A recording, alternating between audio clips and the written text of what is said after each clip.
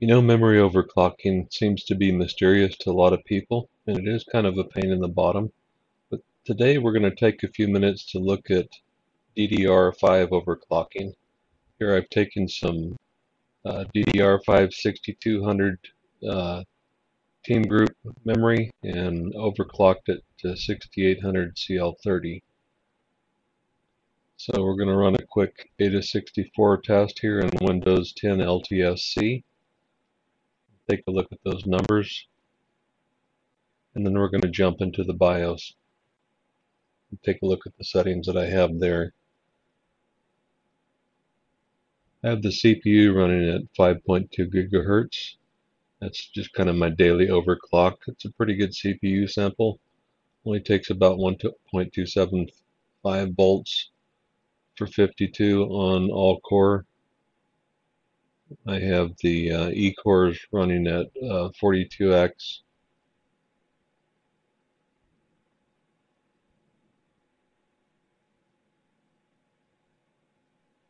So anyway, we'll give this a minute to run. After we look in the BIOS settings, we're going to boot into Windows 7 and look at the difference in memory latency. The read, write, and copy speeds are within a margin of error of being the same, but the latency is much better on Windows 7, which is no surprise. Windows 7 does a lot of things better than Windows 10 and certainly better than Windows 11. The memory latency is higher on Windows 11 than any of these operating systems. And then we'll jump into Linux right after that and confirm that everything's working as it should be. So there we are. Take a note of those latency values. Not too bad, but we'll compare those with Windows 7 when we reboot.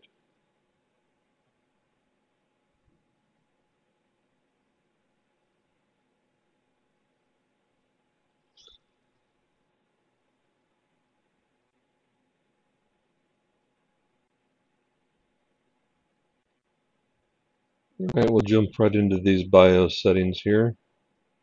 You can see what I have. I'm going to run through them quickly so this isn't a long video.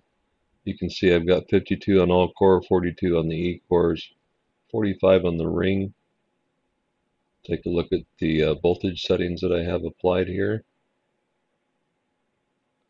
Almost everything I have set manually. I do have the L2 voltage for the E-core set to auto. I have the virtualization and BTD and AES instructions disabled. Let's take a look at the CPU configuration, what I have in here. You can see I have the power limits and the long duration maxed out, current maxed out. Most things set to auto, except for my voltage and power and current limits. All right. Let's take a look at what I have set for LLC here real quick. I have mode 3 set for load line calibration. Now let's jump right into the memory timings for 6800 megahertz. So you can see I've got my main timings at 30, 40, 40, 28.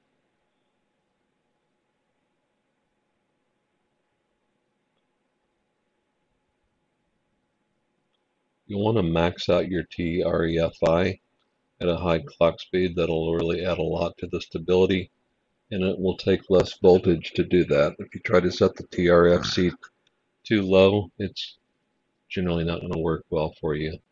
So most of these secondary timings and the termination configuration, that kind of thing's all set to auto.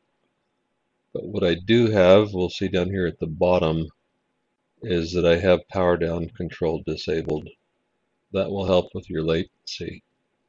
So if you have any option to disable the power down control, do that. take a look at a few of these other menus here just to show you what's on them and what I have set. Now the PCIe, the Aspm settings, you're going to want to set all these to auto. The factory defaults or the BIOS defaults is disabled, and for whatever reason that causes the PCH on this motherboard to run extremely hot, like up into the 80s. So set all those to this way I showed them there. So set that to auto. That's what I was trying to think of on the power management.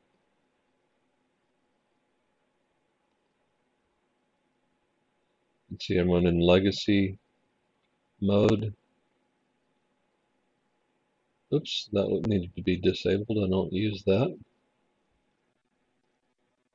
Secure boot's disabled, of course.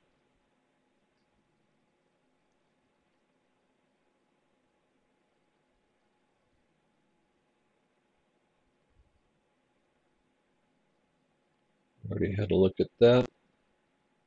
So what else are we going to take a look at? Let's look at, you can set your memory profiles here. You probably already know how to do that. Save your settings so that you can just reapply them anytime you want to. Alright, let's jump out of here and go into Windows 7.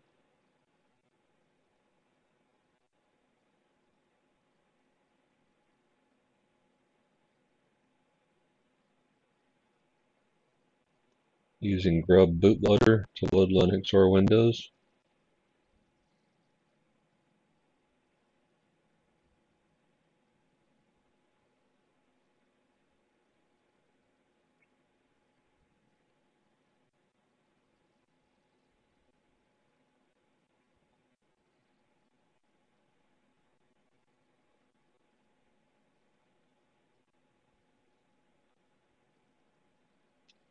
Let's run a quick memory benchmark here in Windows 7 so you can compare how the latency is to Windows 10. It's much improved. Read, write, and copy, as I mentioned, within a margin of error, so little that you'd never notice the difference. But the latency, you would notice the difference.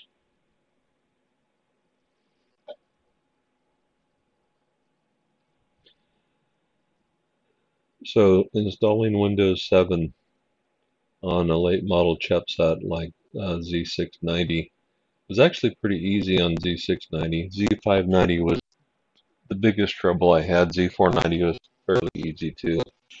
But I purchased an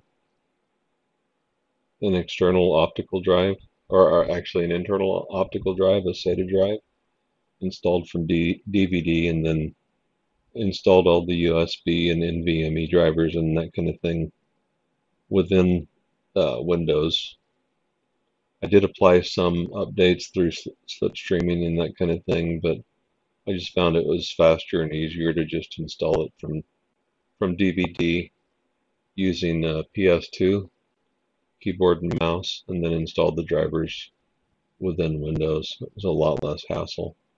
Most of the drivers you can get from WinRAID forums.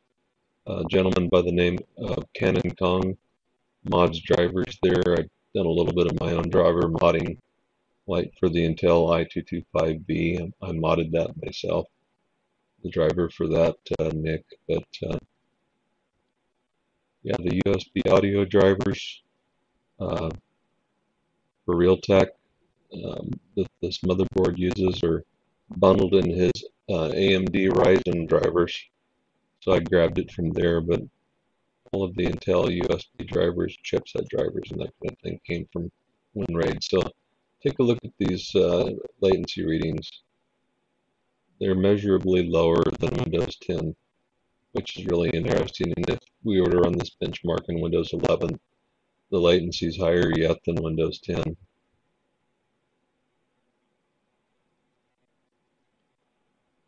So anyhow,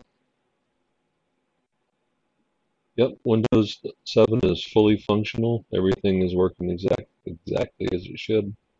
All the drivers are installed. The only exception is the Wi-Fi 6. I can't get that working, but everything else is great. I have the Wi-Fi 6 disabled in the BIOS. I don't use Wi-Fi anyway. I use wired LAN for everything. So, yep, Windows Experience Index, WI, everything is working like a charm. All right, so let's jump out of here and jump into Linux. Take a look in there.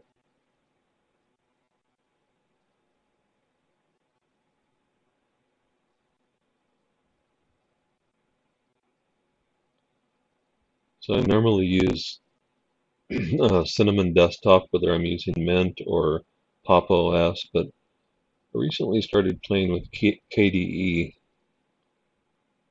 Really hate the way Windows is going with newer versions of Windows 10, especially Windows 11 is horrible. Windows just hasn't been very good at all since Windows 7. So I'm really focusing on trying to sharpen my Linux skills and get used to using that, because I can see the day coming soon where I'm just not going to want to play the Windows game anymore. It just sucks too bad. Been doing a lot of gaming on Linux, and I'm amazed that every title just about that I've tested in my Steam library with Proton runs great on Linux. Hardly any problems at all. Pretty amazing.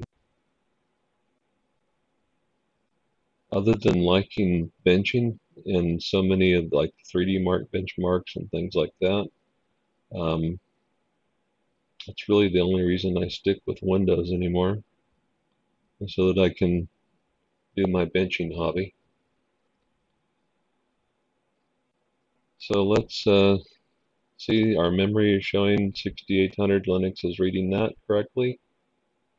So it's recognizing the memory speed.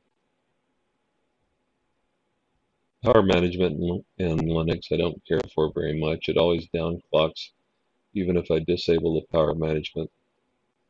It's pretty aggressive at trying to save power, which I don't like, but the CPU does run exactly as it should. KDE is kind of different. I'm used to the Windows 7 type menu and prefer it, but here again I'm trying to condition myself to get used to something a little different. I'm not sure I like this too much. It kind of reminds me of Windows 8. Remember all the tiles, which kind of sucks. I don't really care for that. I'm probably going to go back to a standard Windows type menu, but KDE looks really nice. Got a lot of transparency and things like Windows 7, which I really like.